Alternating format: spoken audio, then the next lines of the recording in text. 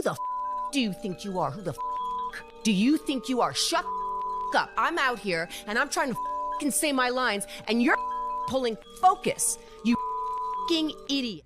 Johnny Depp has responded after a former co-star accused him of verbally abusing her on a movie set. Lola Glaudini, who appeared with Johnny in 2001's Blow, made disturbing claims on the Powerful Truth Angels podcast that the actor had shouted expletives at her during her first day of filming. Johnny Depp, when they say cut, walks over to me. He walks over and he goes, comes up to me, he sticks his finger in my face, and I'm in a bikini on the ground like this. And he comes over and he goes, who the do you think you are? Who the do you think you are? Shut the up. I'm out here and I'm trying to say my lines and you're pulling focus. You idiot. Who the do you think? Oh, now it's not so funny? Now you can shut up? Now you can shut the up? The only thing going through my head was, don't cry, don't cry, don't cry, don't cry, don't cry, don't cry, don't cry. Lola explained that Johnny's alleged outburst came after director Ted Demme, who died in 2002, had instructed her to laugh during a monologue Johnny was about to perform, claiming that the filmmaker didn't acknowledge the alleged incident and left her feeling, quote, totally hung out to dry. Lola's comments originally aired in a January 2024 episode of Powerful Truth Angels and resurfaced weeks later, prompting a denial from the star's team on March 19th.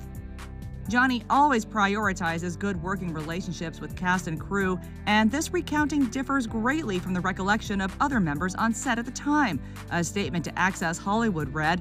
Additionally, Sam Sarkar, a member of the Blow sound team, claimed he didn't come across any audio like what Lola described, saying, I worked on that movie in the sound department.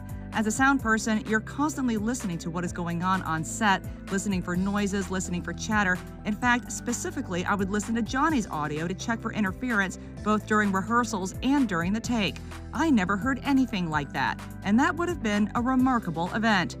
During her podcast interview, Lola went on to allege that Johnny had offered what she called a, quote, non-apology apology at the time. He sees me walking and he goes, hey, Lola, can you come here for a sec? And I walk over. And he's standing in the door frame of his trailer and he's like, so he's looking down on, there's like steps, he's up there and I'm there. And I was like, yeah. And he says, and he gave me a non-apology apology, right. And he's like, so earlier I was like really in my head and I was staying in character and I was really like, I'm doing this Boston accent and it's really with me. And so, I'm just like a little tense and stuff. My Boston accent's with yeah. me. Yeah. I hate that. Yeah. And, so I just wanted to make sure that, we're cool and everything. And I just looked at him and I was like, I don't even know what you're talking about. Of course. Oh, wow. What are you talking about? Wow. Totally cool. And that's acting.